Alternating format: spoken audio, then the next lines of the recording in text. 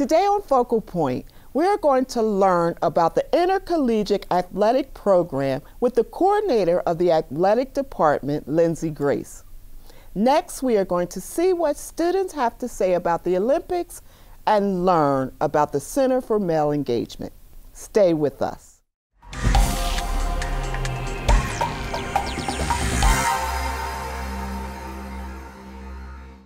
Welcome to Focal Point on CCP TV, the educational channel of Community College of Philadelphia.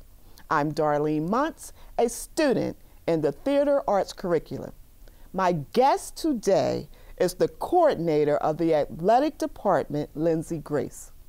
Lindsay was assistant coach at Temple in 2008 and 2009.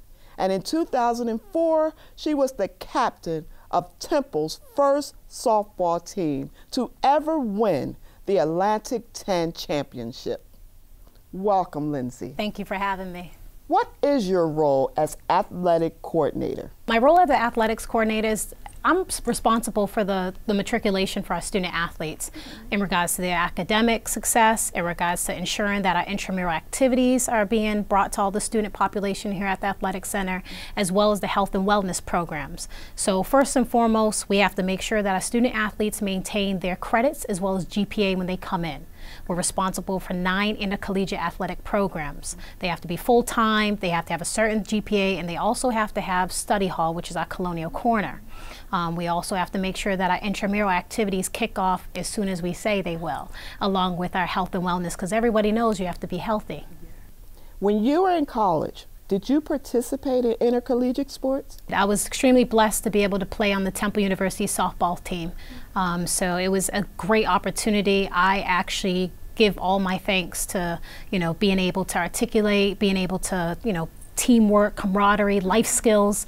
It's very vital. When you're a student athlete, you have to make sure that you pass your coursework to stay eligible. So set me on the right path for academics in order to be able to complete my bachelor's degree. How did the experience benefit you personally? Personally, it was a great experience. Those are my sisters. I was able to be with my teammates and my coaches more than my actual family. I'm from Massachusetts, so it's about 5.5 hours away. So I learned to grow that this was my family.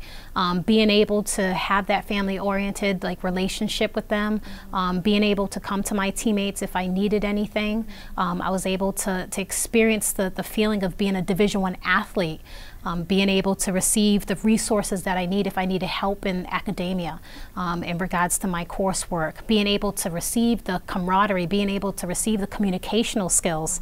We're a team, we're in it to win it, and I think that I was able to transition that into my work life. I'm able to speak to certain people, communicate well, social skills, as well as being able to be a part of things. So, Lindsay, what intercollegiate sports are offered here at the college? Here at the Community College of Philadelphia, we offer 9 intercollegiate athletic programs. So I'm just going to divide it up. So in the fall season, we have men and women's cross country. We also have women's tennis, and then we also have women's volleyball. Now let's transition to the winter sports, which we have our men and women's basketball programs, along with indoor and track for both men and women. And then for the spring, we have men's tennis and outdoor men and women's track and field. What are the requirements that a student has to meet in order to participate in the sports? Great question. First and foremost, as soon as they come to us in Athletic Center, we ask them first, are you a full-time student? A full-time student means, are you enrolled with 12 credits, 4 courses for 3 credits each course? Once they have said yes to the 12 credits, now we need your official high school transcripts, along if you did play at another college.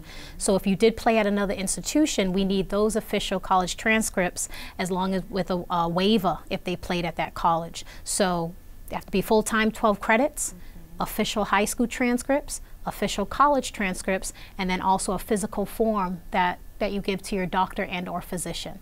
And that's before you can even try out for the team. And that's part of our NJCAA rules and regulations.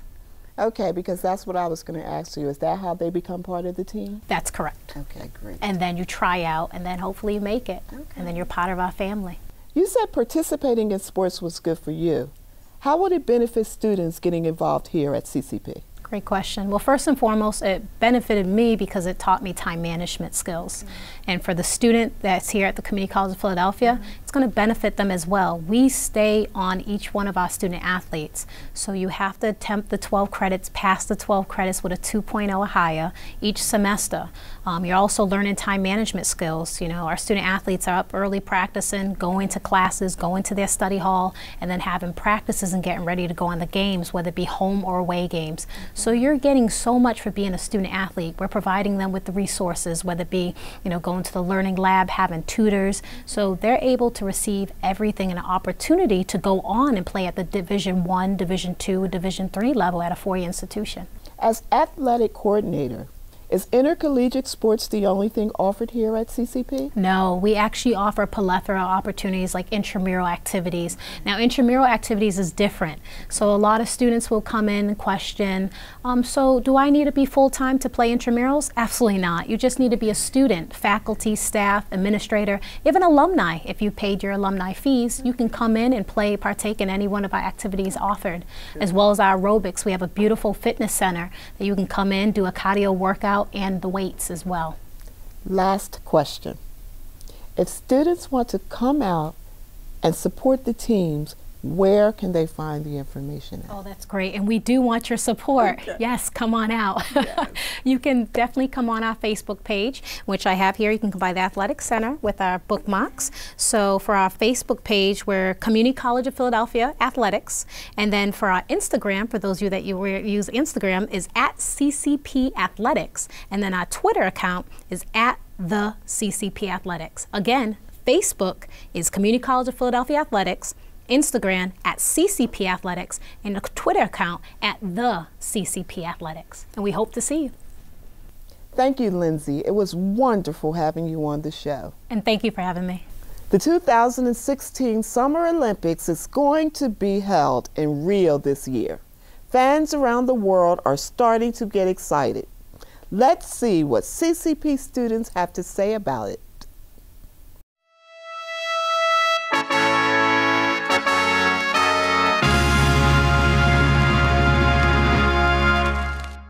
The Summer Olympics is very important because, you know, everyone watches it all over. It allows athletes from around the world to have sort of like a publicized event on what they do, because then it allows people to see that people from other countries take place in these events. It shows feats of strength. It shows what human beings are capable of doing in regards to sports and fitness, and just to show what the human body is capable of.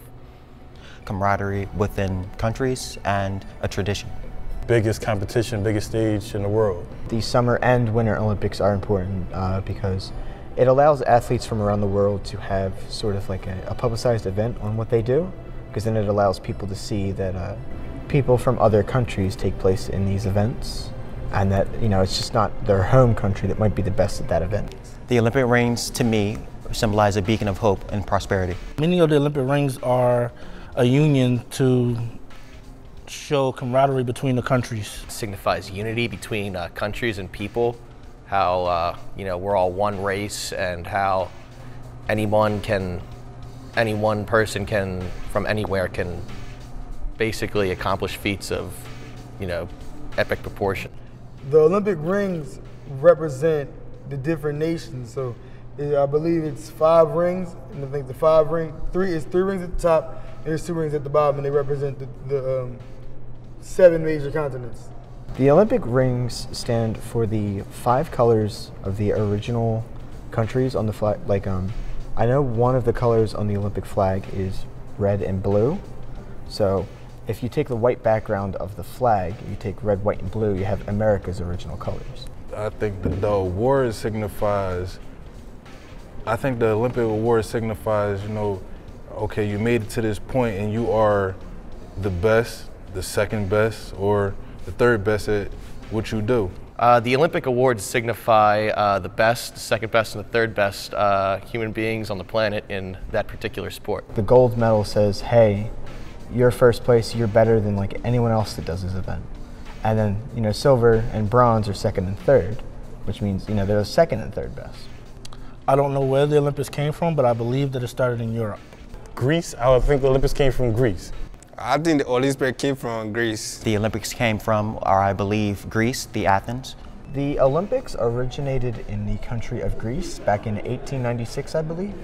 That's when Greece had brought together a couple of the world's best athletes from, I believe, 12 or 15 countries. I prefer Summer Olympics. I really like Summer Olympics because it's more of like stuff outside. In the summer you have your tennis and your basketball tournaments, and I enjoy it all. I like to watch the relays, the gymnastics. I grew up around skiing and around the Winter Olympics. Plus, I'm a really big fan of hockey, so I think that the Winter Olympics are my favorite games. I personally prefer the Winter Olympics over the Summer Olympics because I'm more of the winter-oriented sort of type.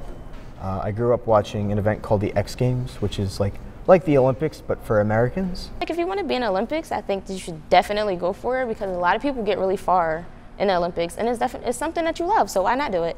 I mean, everyone should do what they like, right? I know I can't wait to watch the 2016 Summer Olympics. Now we are going to take a look at the services provided by the Center for Male Engagement.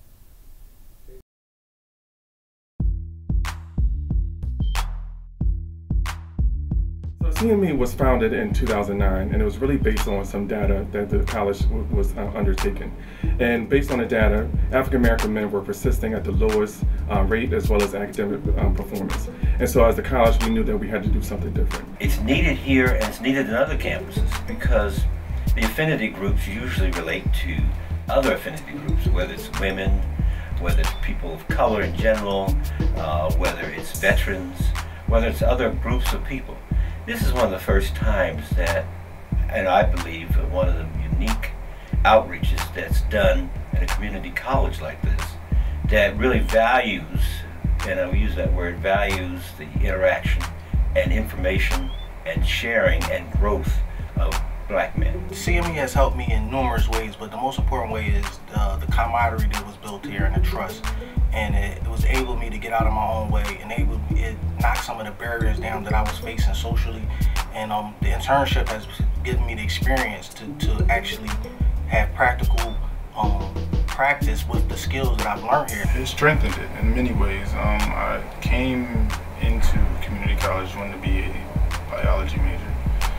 And it wasn't until I got into CCP and CME that I figured out that I actually want to do psychology, and that was a more suitable field for me. By giving me mentorship, helping my social skills, heightening my network, meeting a lot of people that's already got degrees or already being successful in society. CME students will gain, I think, another level of, again, the word value. I think as we go forward, I know as a young man, I was always seeking to find people who bring me to a point of valuing them or valuing me in their situation and bring me to an understanding of new concepts, but yet understand me as a Black man as I move forward and the unique challenges that I have. So as the program moves forward, I think more and more of that is a rich part of what CME brings to the table. CME is needed because when there's hope provided for individuals who otherwise wouldn't receive it, then their outcome is much better. The Center for Male Engagement helps the males understand why they're in school and how to better themselves while they're at school. There aren't too many avenues for us as young Black males, and even the avenues that we do have, they aren't orchestrated by older Black males. With Kev, Ricardo, Cameo, and Eric, we have 4 Black men that have been in the same position, and some of them are still in the same position. We're not looking at somebody who's talking down to us. We're looking at somebody that's saying, I'm going through this, I've been through this, I'm going through this, and this is what you need to do. One of our founding principles is the affirmation, I am because we are. And so that means that everyone is accountable for everyone else's success as well as failures. And so what we wanted to do is allow other men to see that they have value in themselves, feel affirmed, not only for who they are, but what they are and how they're perceived, and not only at this institution, but also within the communities and globally. I would not have been as far as I am now without the support of CME. I had a destructive behavior. CME has provided me with an atmosphere to change. And with that change, has created the success road that I'm on, a road that I call the redemption, road to redemption. The support system that the director of the program, along with the support coaches, provided for me to get my classes back, and on top of provide a few additional books for me, I don't think I would have had the opportunity to potentially graduate in the summer. CME has just really showed me how to love myself and be myself, and don't let nobody like change me. I don't have to be changed. I can learn about other things, but I can always be myself.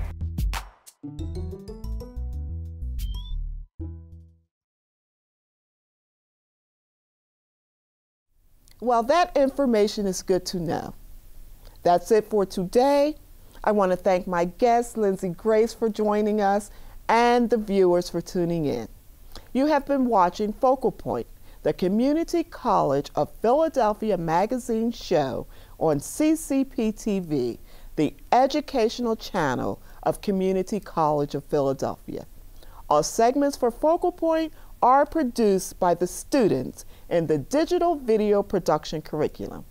I'm Darlene Muntz, a student in the theater arts curriculum here at CCP. See you next time.